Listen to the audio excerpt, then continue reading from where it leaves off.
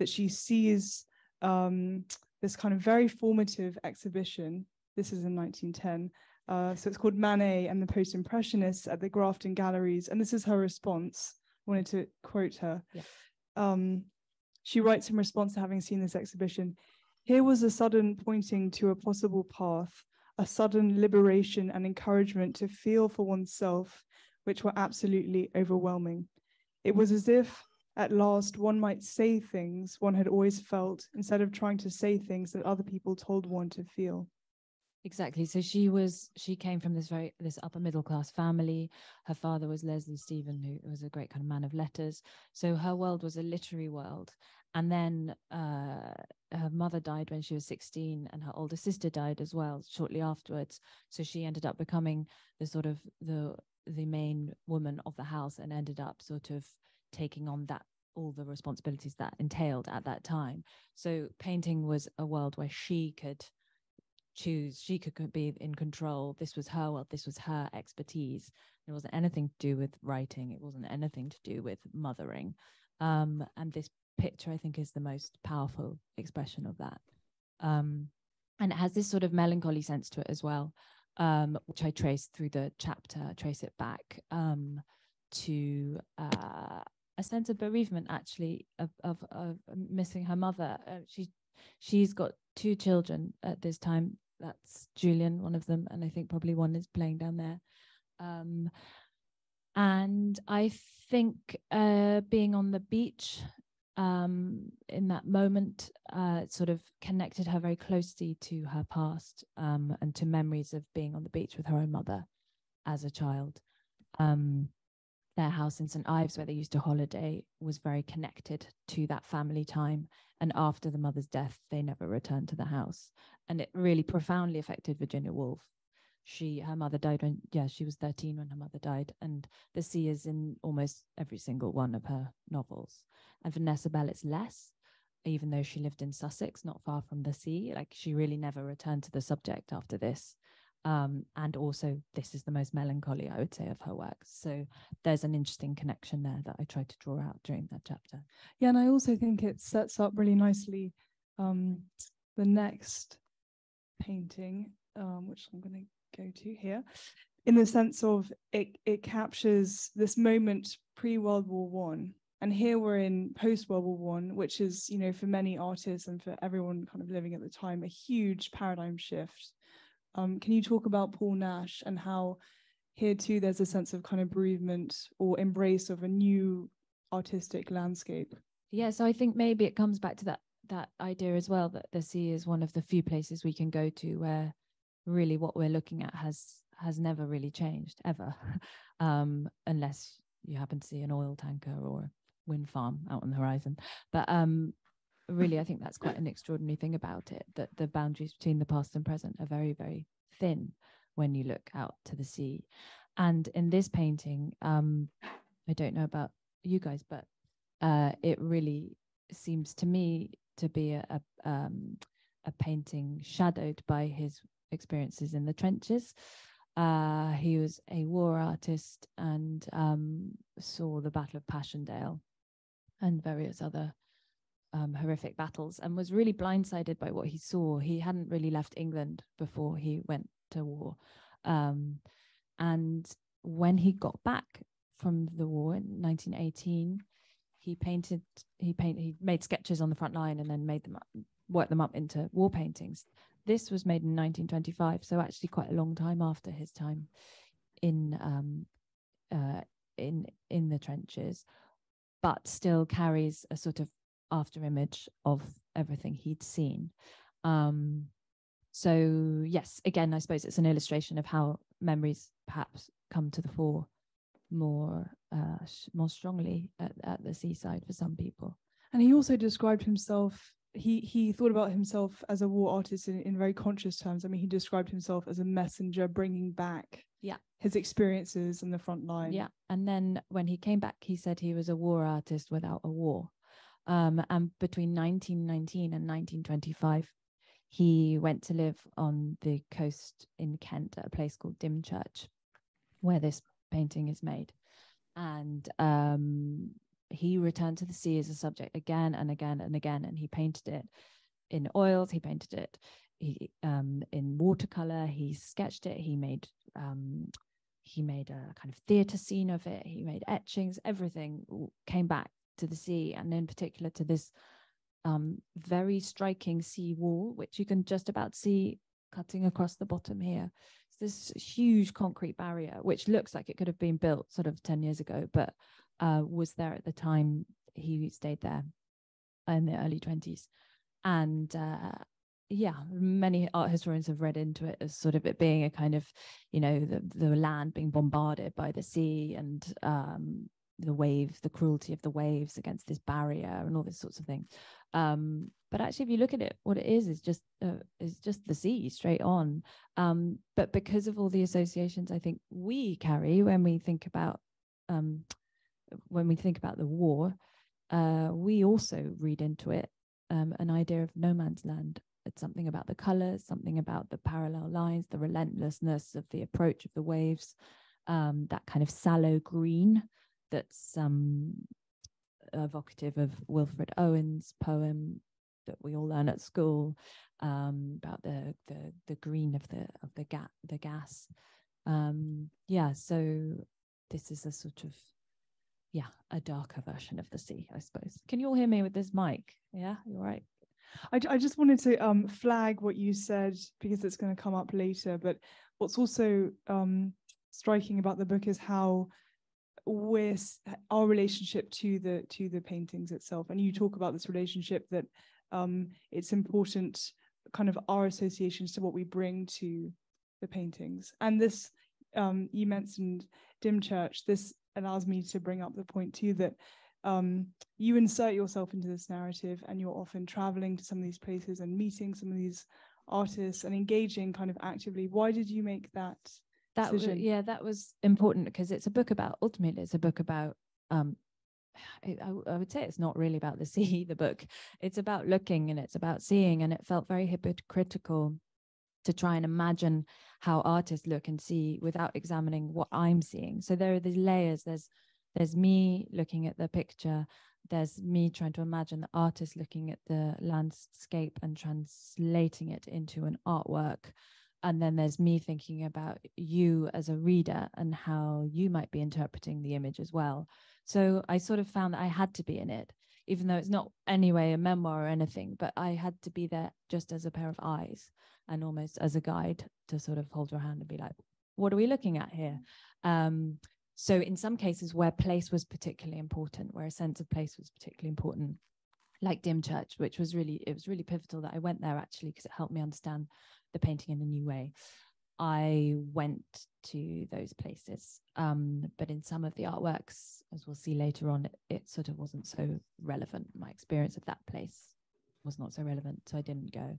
And also it was lockdown and I had a baby. So, but yeah, for the most of the places I have seen, and most of the pictures where I can, I've seen them in the flesh. It's such a lovely through line, because you kind of fade in and out, and just when we're, I love this idea of kind of the holding of hands, because just when we feel like possibly the grip is going, you come back and you're the kind of guide.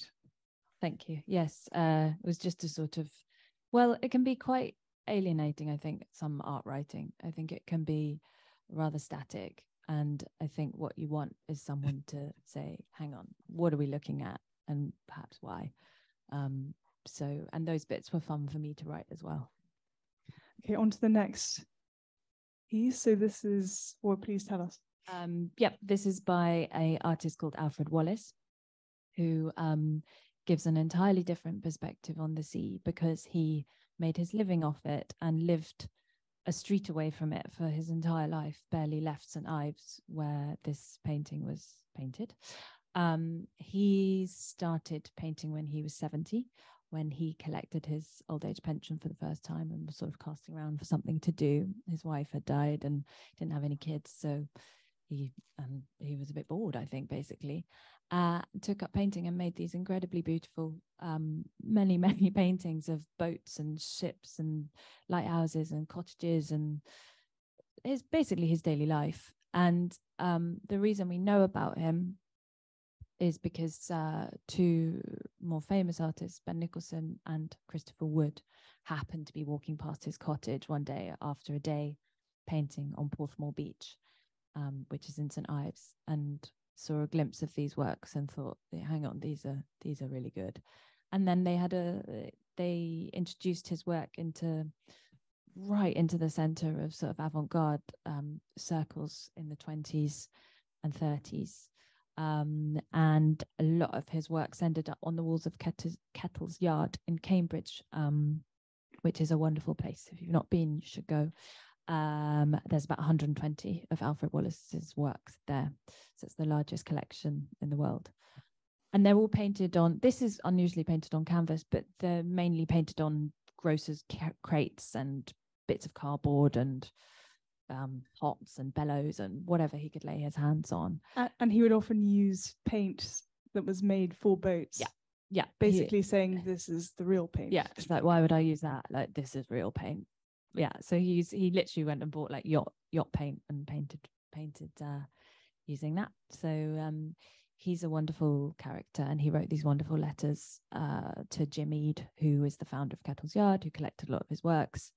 And they're sort of written the way he would have spoken, and they're wonderful. And also, so you mentioned his kind of lack of training. Can you talk about how this interest in his lack of training kind of inscribes in ongoing conversations at the time about primitive art and this idea of kind of the essence of spirit? Yeah, so he would be called an outsider artist, I suppose, today. At the time, he was thought of as a primitive or naive artist. And what's interesting is that Nicholson and Wood's work ends up quite similar to this kind of work at this time, but they had been painting in this sort of naive style before they met Wallace. So actually, he sort of matched their ideal of a naive outsider artist. Basically, it's just somebody who hasn't had any sort of formal education in art history or painting, and it's slightly problematic because they're deemed to have a closer relationship with nature. So there's less thinking that goes into the act of making art. So the story is quite complicated, but towards the end of his life, Wallace was slightly neglected by the people that had bought his work. Even though his work was appearing in prestigious art journals, it was owned by MoMA in New York. You know, it was exhibited on Cork Street regularly, but he ended up dying in a workhouse. So, which was his one fear. He said, he had two fears. He didn't want to end up in a workhouse, and he didn't want a pauper's burial. He ended up living in a workhouse, and he just avoided a pauper's burial. So I sort of take that to task a bit in the book. But they really respected him as an artist, and were very concerned that his work would change, I think, if they altered his material circumstances. So yeah, but he was also a sort of rather stubborn old man, and I don't think he would have wanted to have moved particularly from where he lived, and he didn't really understand why they were paying him anyway for these works. So it's complicated. Yeah. Stubborn and also very devout. So he painted every day and not Sunday, and on Sundays he would cover his paintings with newspapers and read the Bible. Yeah, that's it. Okay, so from biblical England to the streets of New York. You mentioned New York. We're going to jump 3 decades. Because we're skipping over some artists to kind of tease the book, because you'll want to know what happens in those 30 years. And 2, so we can get to Bridget Riley, who finds herself in the streets of New York, a superstar. Yeah. Can you talk about her skyrocketing to fame? Exactly. So Bridget Riley painted these monochrome paintings almost exclusively for the first part of her career in the early 60s. And they essentially captured the zeitgeist, and she became a sort of poster girl for op art, closely related to pop art. And she arrived in New York for a massive show of op art, I think in the I think it was 1962. Yeah, this painting wasn't exhibited there, but the work was very much like this. And discovered that in all the shop windows and on the street, people were wearing black and white sort of optical illusion style clothes. And even at the opening, people were wearing sort of essentially sort of what she said, people were covered in me, she said. So what had happened is a fashion designer had bought one of her paintings, and it had inspired some of his designs, and it had then gone on to be popularized on the high street. Anyway, she was furious about this. She said her work had been vulgarized by the rag trade, and because essentially people sort of misunderstood the point of the work, which is actually more to do with nature and the idea of wonder and the idea of perception than you would than being used as a pattern. They're having a big manifestation today, right now. So she sort of in Paris. They're going crazy. From 62 to 64. And the people who have attended this had to walk. To this formative experience They're going nuts. as a child, living in a cottage in Cornwall again. It all comes back to Very Cornwall. few people showed up. Where she just had these experiences of the sea and swimming in the sea that are sort of seared on her imagination, and that every time she makes a painting, and she's still alive today making paintings, she sort of sets out to recapture that sense of seeing something beautiful and wonderful for the first time. So in this chapter, I actually end up connecting it to the wider budding environmental movement, and particularly the work of Rachel Carson, who is also kind of, her guiding philosophy is also wonder. So they're not related in any like formal sense. I don't think they met or spoke or anything, but it's just picked up on something of the time. People wanted to reconnect with nature in that particular way. Yeah. So you wouldn't think that this was a sea picture, but really, I think at its heart, it is. And this is another example of, you went to see these in person because they really kind of have to be seen in person, and you had that experience. Yeah, well, there was a retrospective of her work at the time I was writing, and also I worked for some time for an art collector, and he had these paintings. He had a very, very good collection of Bridget Riley's, so I actually knew them quite well, and I met her once or twice. So yeah, you have to stand in front of them to experience them, because I describe them as putting your eyes to work. They sort of perform for you, because because the lines move, and even though they're black and white, the colors come before your eyes, like looking at an oil slick. So they are worth seeing in the flesh, if you possibly can.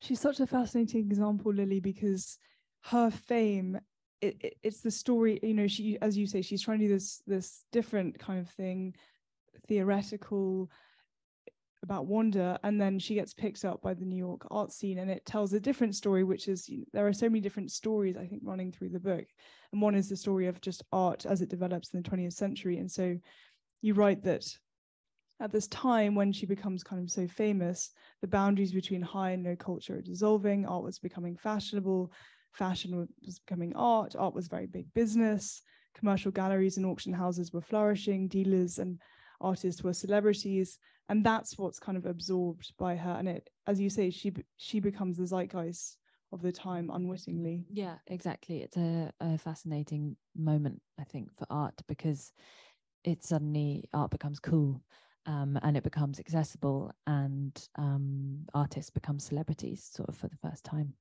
in Britain, really. I suppose over here there would have been Picasso, but in a kind of cool young way, and with like teenagers would have known who Bridget Riley is. She shared the pages of fashion magazines with all the top models, and yeah. Well, also, and it's striking too that this interest in wonder and wonderment cuts against the kind of visual bombardment at the time. And I wanted to read a quote. So you're describing these experiences that she had. She says of vision and her work, "I wanted to bring about some fresh way of seeing again, and what had already almost certainly been experienced, that thrill of pleasure which sight reveals." Yeah, that's it. That pretty much sums it up. Yeah, but she writes very beautifully and seriously about art. Yeah, she's worth reading. Okay, so you mentioned the environmental movement. Our next artist is very much thinking about this. And people have tried to pin down his work as conceptual art, land art, minimalism, performance, photography, sculpture. He feels uncomfortable with all these labels and would simply prefer to be known as a walking artist. Can you tell us about Hamish Fulton? Yeah, this is one of his first most important pieces. He is a walking artist, so he literally, his work is walks. Without a walk, there's no work. There's no work without walks. So he was very interested in Native American culture, and traveled there in his youth after going to St. Martin's College of Art, and he became very aware of how sculpture and art can sometimes take from environments and take from the landscapes. And so what he does is he concentrates the art on the event of the walk itself, and he will not necessarily take things from, he won't take kind of souvenirs from that time or photos even. He just kind of carries the memory back and puts it into a few words, and that's how the work is displayed. But this was a walk he did in 1973. I have to check, it was early 70s, from the very tip of the British Isles to Land's End. It's very toe. And at the end of that walk, he decided that he would only make works that were walks. So it was this great creative moment for him. But what I was interested in this piece was the way that the sea created the work for him, because he walked between its boundaries. He walked from the North Sea to the Atlantic Ocean until he could go no further. So it sort of was this marrying of an idea in his mind, an action of his body, and then the narrative that he placed upon it and that remains in these words. And it has echoes of a pilgrimage, but it does not have any religious connotation, so it's not quite a pilgrimage. But in terms of that marriage of mind and body, I think it does have quite interesting connections. Yeah. And you interviewed him. Yeah, I spoke to him on the phone, and it was either the day or the week that we actually exited the EU. So that was on both our minds. And this year, 1973, I think, was the year that Britain had entered the ECC. So he was talking a lot about the British Isles. He didn't refer to it as Britain. And he was very aware that we live on an island and all that means. And that has really been present in his work from the beginning. Yeah. And that's something that you wanted to really draw out, that it was possibly kind of forgotten in the decades to come, but then, as you say, Brexit firmly reminded everyone who was in Britain or not that it really is an island and that it's totally surrounded by sea. And so much of what these British artists are grappling with is this sense of, I suppose, being surrounded by water. Yeah, well, it kind of struck me that here we were. I lived in London at the time, and we think of the sea as very much a kind of peripheral thing, literally and metaphorically as well, that really exists on the edge of our lives. And in fact, Brexit really showed that it was very much at the center. And it was a way that I just was thinking about how, so it's a very simple idea, but I was thinking about how we see the same site so differently. You see the sea as a border, you see it as a connector, and art sort of reflects those differences of vision. I think too, and you make this point towards the end of the chapter, that there's this sense of kind of how when he's walking, and maybe this point that he's made too, that when he's walking, he kind of comes in step with nature, that it kind of infuses his body. So you write, step by step, he would set out to show how walking ties the mind to the body and the body to the surface of the earth. This is quite poetic. The dark side of that is that we're now facing a century in which most, if not all, parts of nature, whether they're kind of touched by microscopic particles of plastic or in a much more disruptive sense, that humankind is kind of infused every part of nature. Yeah, exactly. There's Bill McKibben wrote a wonderful essay in one of the catalogues to his work, saying that essentially there used to be sort of islands of humanity within a wider wildness, and now we are literally everywhere. Coke cans found at the bottom of the deepest ocean trench. So human presence in the years since this work has been made, humankind has infiltrated almost everywhere. And so I think that again his work has become a lot more political and environmental over time as well. Yeah, Lily, you're right. Within Fulton's lifetime, the line between the human species and everything else has started to blur. The sea no longer marks a true limit. We are found everywhere. And of course, the question that follows is what happens to us, what happens to nature when there is no limit, when you look out at the sea and it no longer is a kind of boundary. Yeah, exactly. Well, you see it in two ways, can't you? You can see the sea as a boundary, or you can see it as a connect, or water as a massive connection between us all. So yeah, it's a question of perspective. Okay, this is a jarring jump, but we'll go. So this is Martin Parr's photograph, The Last Resort. Yeah, so I think it's very hard to write about Britain without writing about class.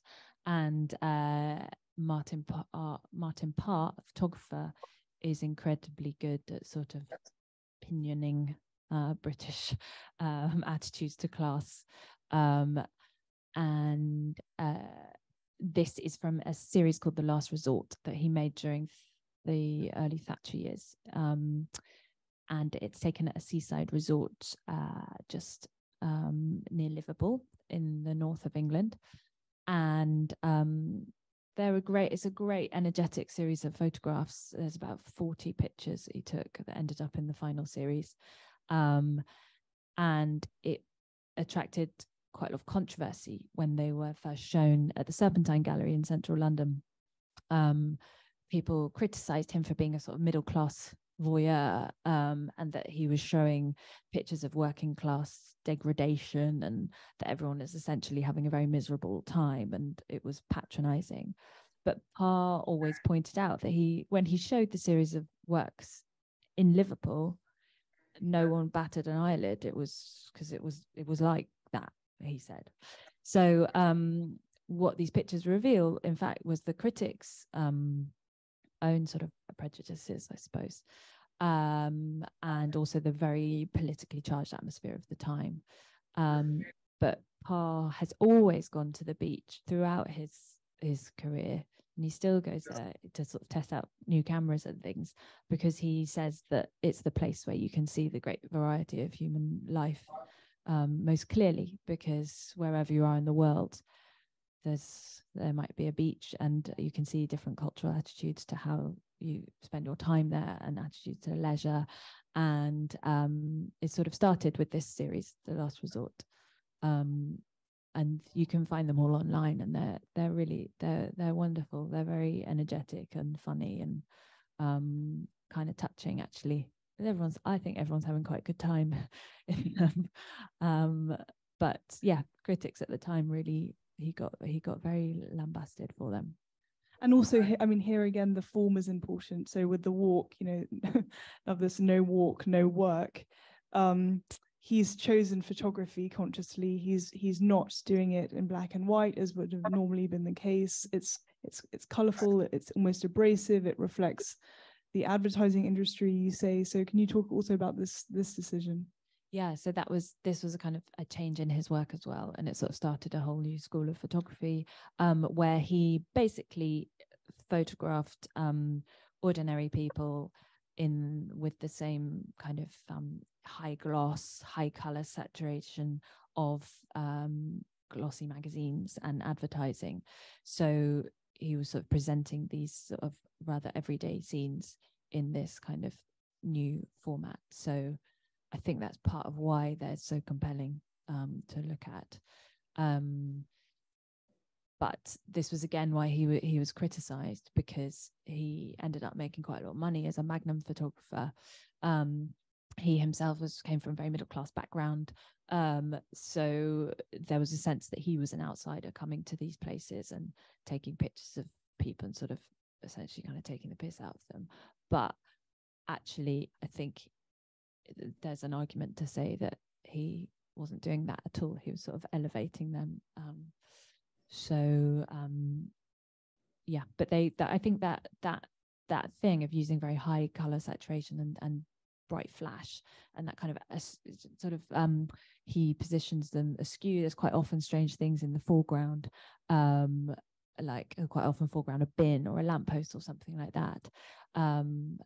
Sort of generates a good energy to them that was quite novel at the time. And it also started this conversation about, you mentioned Thatcher. It's that time, neoliberal market-led policies, which for the people in the South, they're benefiting from this approach. And in the North, by contrast, and his photographs reflect this, it's not the case. And so it starts also a conversation about politics. Exactly. And that was partly why he got criticized, because he was one of the people that was very much benefiting from Thatcherism. Yeah. I wanted to read the paragraph that you wrote about this. You write, "It captured something visible but unspoken about society at that time and pined it for scrutiny. It wasn't simply a portrait of a seaside resort or a community at leisure, nor was it only a snapshot of a country at a time of political and social upheaval. It was all of those things, as well as a reflection of the viewer." So again, I think an example of how you take one piece of art and fold in so many different discussions. This piece of art, which isn't actually frozen in the original, can you tell us about this? So this is a still from a film called Vertigo Sea by an artist called John Okomfra, and the book finishes on this work. It's a video piece. So another sort of reason I chose the works was because I wanted to look at all the different, well, not all of them, but many different mediums that have been used by artists over the 20th century, 21st century. And it felt very important to have a video art representation in it. Anyway, this is a still from a triptych film. So it's shown with two screens adjacent to it. It's a 48-minute film, and it's called Vertigo Sea. And I saw it at the Venice Biennale in 2015, and it was, in my memory, it was absolutely enormous. The screen stretched from the floor to the ceiling, and I don't think that's correct, but it shows is a sort of indication of the kind of impact it has. It essentially takes, I mean, it's a work of bricolage. So it takes scenes of that he shot himself and staged like this in the Faroe Islands, and sort of splices it with, or juxtaposes it with footage from the BBC Nature Unit, so from Blue Planet, and then historical footage and photographs and portraits, and doesn't really give much explanation. It's just a sort of bombardment of images with an amazing soundtrack of a mixture of poetry and music, and the occasional intertitle. So it's a very kind of it's a very immersive experience. And you can find, we were talking about this just before, you can find tiny clips on the internet, but it's not really representative of what it's like to actually watch it. But yes, it's this sort of, it shows a very dark, sublime side to the sea. And so it takes, it couldn't be more of a contrast really to the Parr work. And tell us about his biography, because this is important in his relationship. Yeah, so Comfer moved to Britain with his family from Ghana when he was very young, and has spoken and lived in West London, and has spoken of how he felt he'd make the walk from his home in West London to the Tate Britain in central London, but he felt quite uncomfortable in galleries because he felt that to be looking was for a black man was a dangerous thing, that he would be judged for doing it. So he ended up taking refuge in cinema and film because he felt he could sort of look freely without being overlooked. And he's spoken interestingly of feeling like he had a doppelganger of somebody who looked like him and sounded like him, that he was aware that when people spoke to him, they were thinking of this doppelganger that wasn't quite him. And so film has always been a way of him to explore that idea of what it is to look, and also who gets to tell the stories, what images carry with them, how they're saturated with meaning that might not be obvious at the beginning. So this work is a set of, he describes it as a conversation between images where there's sort of no judgment passed on what you're seeing, and he doesn't really explain it, but your mind is sort of left to make those associations yourself. But it's worth seeing if you do get a chance. It's quite often on at galleries. So can you talk about this word in the subtitle? So it's oblique tales on the aquatic sublime, and you talk about sublimity in this final section and its relationship to seeing and being seen. Yeah, so it's hard to talk about the sea without the sublime. The sublime, to sum it up very briefly, is a 18th century philosophical aesthetic idea of delightful horror. So the idea that you can get a kind of thrill from dangerous looking landscapes. So the sea is a great example of this. But a central condition of the sublime is that you view it from a place of safety. So, for instance, Turner was the great artist who kind of pioneered the sublime, and he even painted after doing things like he apparently strapped himself to a mast of a ship in a storm and then came back and painted that experience. So it's really kind of getting as close to the danger as possibly could while being just about safe, and then painting that and bringing it to the audience. And so this is a sort of meditation on the sublime. But it is, it's slightly complicated by this figure here. That is the sort of archetypal romantic wanderer who tends to be present in sublime pictures, because you need somebody to be in these landscapes having a moment of sort of epiphany or whatever, or meditation. But this figure is a black man, and he's based on a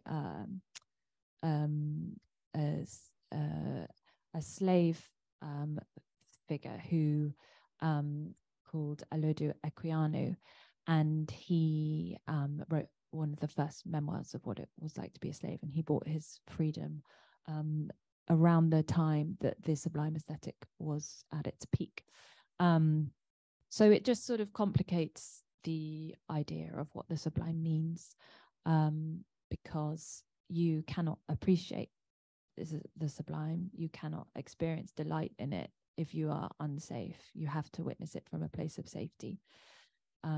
So I explore that in more detail in the chapter. It's quite You also point out, and because so much of what we were talking about so far has been kind of metaphor, and you write that it reminds us that the sea is not just a metaphorical store of memory, but reminds us that the sea is an unmarked grave for millions who lost their lives under the aegis of slavery and empire.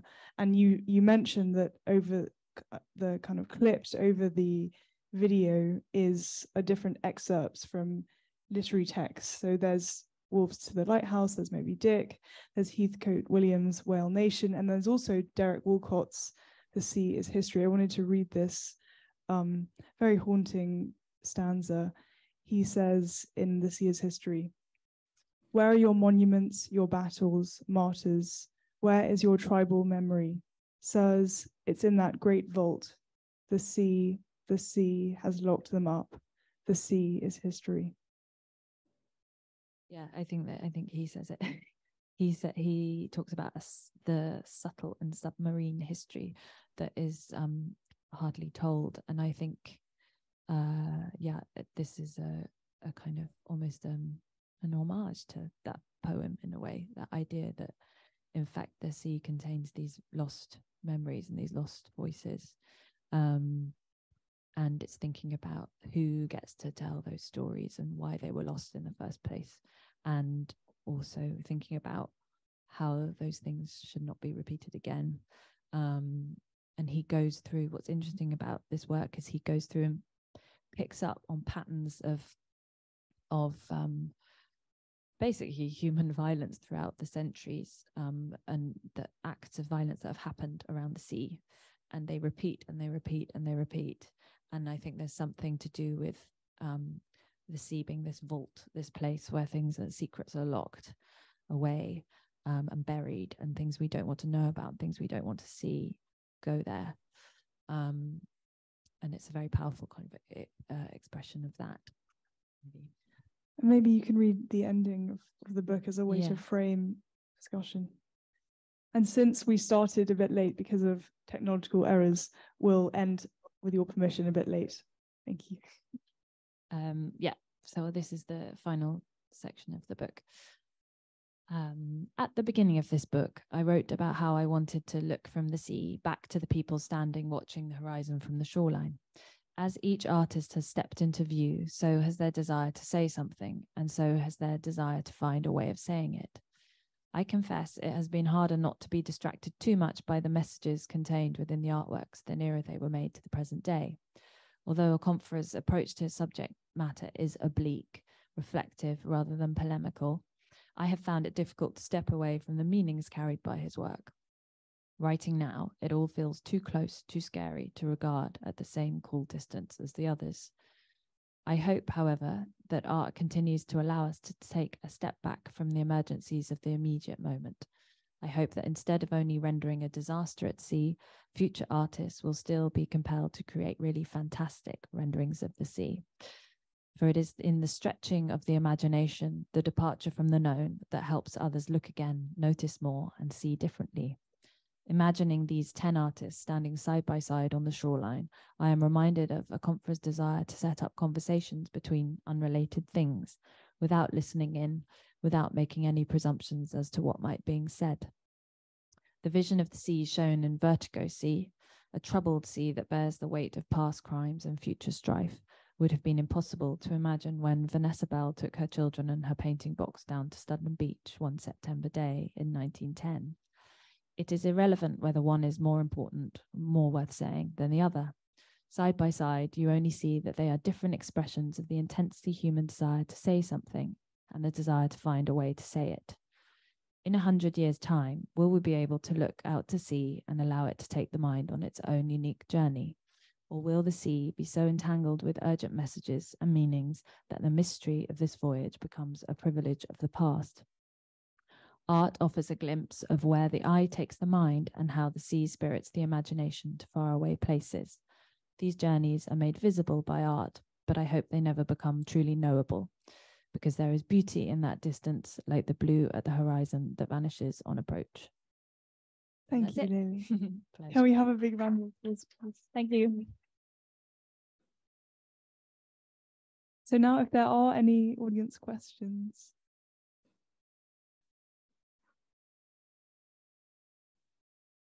Basically rattled you through the whole book, so yeah.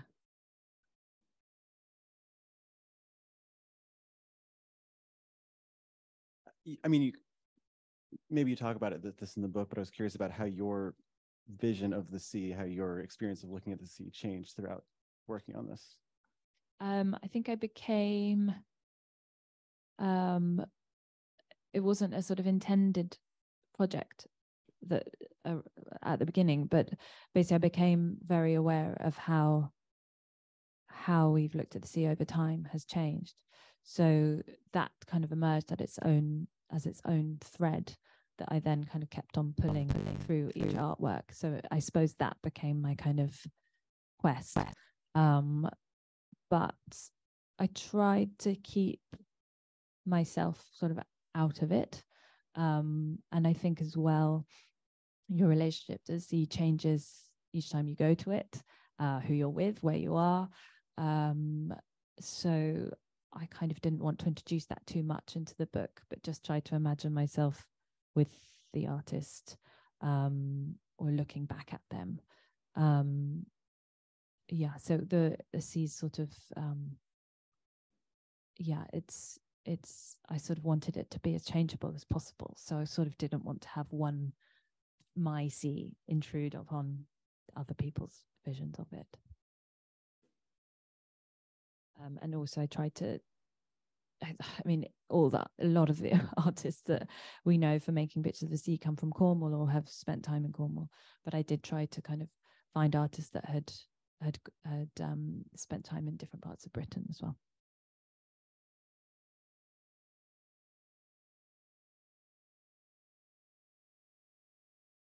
Thank you, Lily. That was really captivating. I was just curious about how the project started. Did you begin with one of the works? Did you have a relationship with several of them and found that they had this common theme? It feels like such a kind of beautifully coherent project. I'm sort of wondering what the seed was. Thank you. This is probably the question I get almost asked most often, which is how did I pick these 10 works? And it was, truthfully, it was sort of almost, I set myself various parameters that meant that they sort of presented themselves in a way. So one of them was that each work had to be in a public collection, so that people could eventually see it in the flesh, possibly. And also because I was interested in the implication that if it's in the national collection, somehow it's part of the national story. So it had a resonance at the time. The ideas were deemed important. So that I thought in itself was interesting. It wasn't just a person making something in isolation. In fact, it had a broader importance and resonance. Then I wanted to explore the different mediums that artists used over the last 100 years.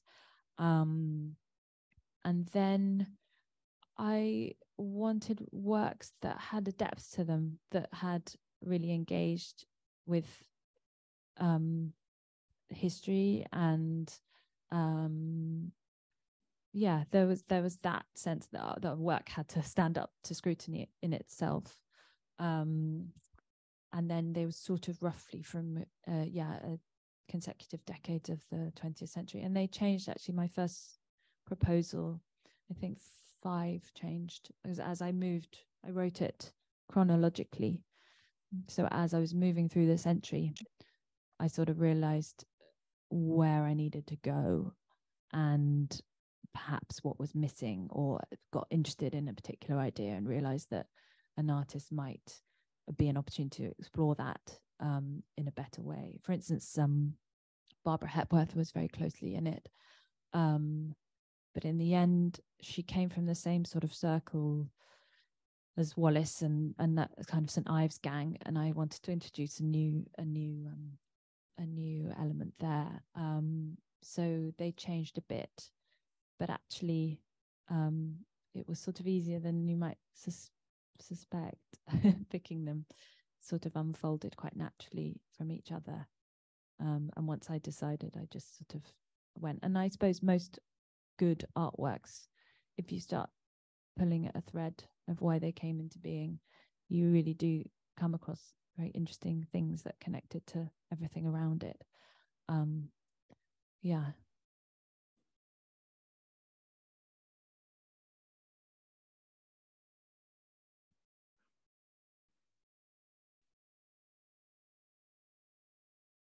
Thank you, Lily. I was wondering if there was a clear idea for your next book that might have come out while you were studying for this or since writing it? Short answer, no. This felt very complete, and sort of satisfied a few questions that I'd been sort of thinking about over a long period of time. So I sort of need to regenerate a bit, I think, before the next one comes. But it would be lovely to make use of being in Paris somehow. But yeah, we'll see. I suppose one question to make the parameters even more tight, and to borrow the phrase from Desert Island Disc, which maybe if there are any Brits in the audience, you would know, if you had to save one piece from the waves, which one would you pick? Thank you. It's a Radio 4 joke. Which I love. Thank you. It's. I was thinking this actually did cross my mind, because when I do these talks, quite often I have to select the images to talk about, and it's always really hard to pick which ones, because they're all very different and they all have their own sort of strengths, and they take you in different paths of thought. Which one to live with? On a desert island. Yeah, I don't think I'd want Vertigo Sea anywhere near me. There's a painting which isn't here by Peter Lanyon called Offshore, which is my chapter 5, which is a really fantastic painting that I think would keep giving and giving and giving. So that one, or maybe Studland Beach.